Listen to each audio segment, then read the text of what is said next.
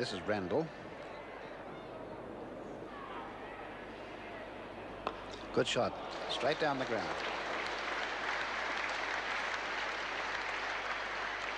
That was a fine shot, went right under the middle of the sideboard. Now, could it be any straighter than that?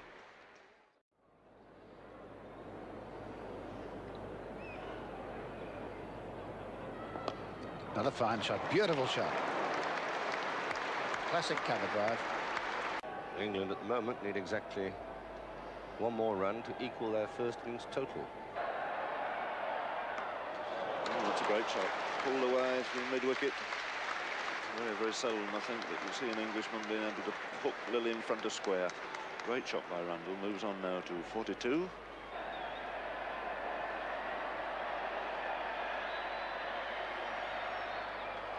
he's got that away all right this time.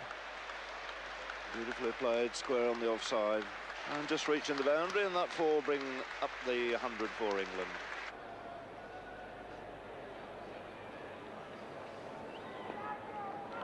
That's it, turned away nicely off his legs. It's a single, and goes through to 50. So the first 50 for an Englishman in the Centenary Test. O'Keeffe to Randall. A sweep shot there, yes, it's wide of Lillee. It's going down towards the boundary. And Lillee's after it. He may not get it. It's going to be close, but the ball wins.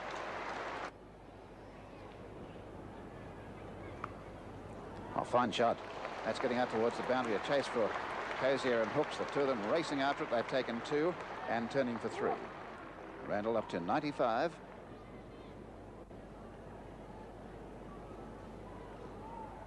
And wide between the gap there again, going down to the boundary. He's gone to 99.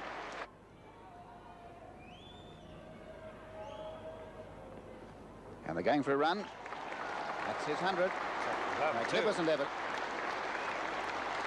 Randall, Derek Randall, 100 in his first test against Australia. A very great effort indeed, and it's been a fine innings throughout.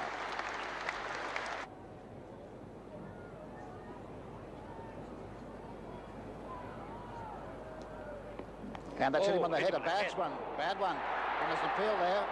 The ball's gone to second slip and caught. Now the batsman is down. Watch, it's quite short. It gets up rather quickly, this one.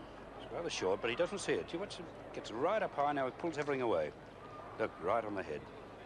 It's a wonder Cap didn't fall on the wicket. It's a wonder he didn't fall on the wicket. Down he goes.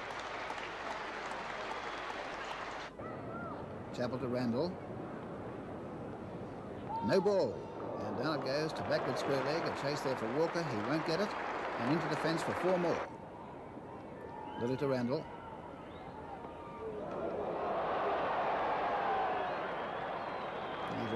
Lillee to Randall. They're through for a single, and Randall 150.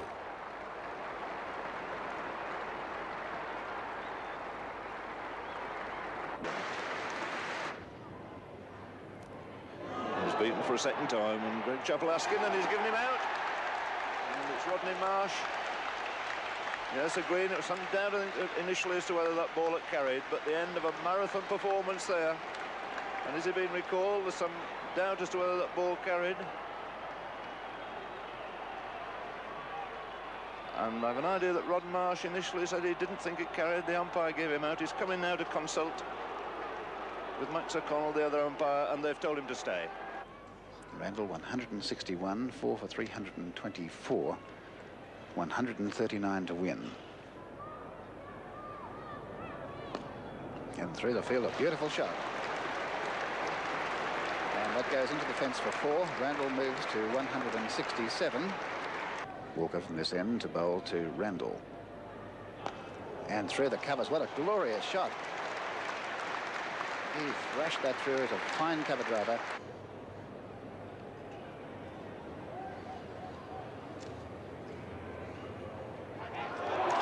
For it caught, is he? He's walked.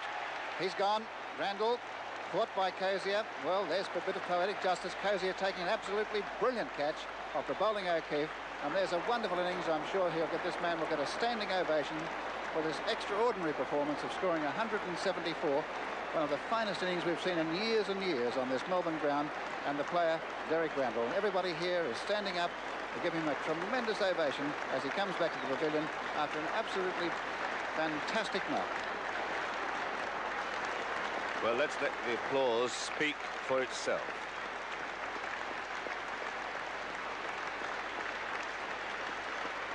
In 1877, the man of the match was undoubtedly Charles Bannerman. He did, in fact, receive a publicly subscribed cash award. In 1977, there is a cash award of $1,500 and the Benson and Hedges gold medallion to the player of the match, selected by a panel of 7. And their choice for the man of the match is the man that in his first test match made 174, Derek Randall.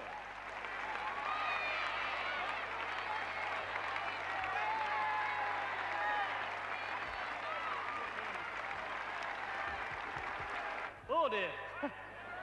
I'd just like to thank everybody for being here, and thank you very much for the trophy. And before I leave, I'd just like to thank Dennis for the bump on the side of the head, actually. But, thanks very much indeed.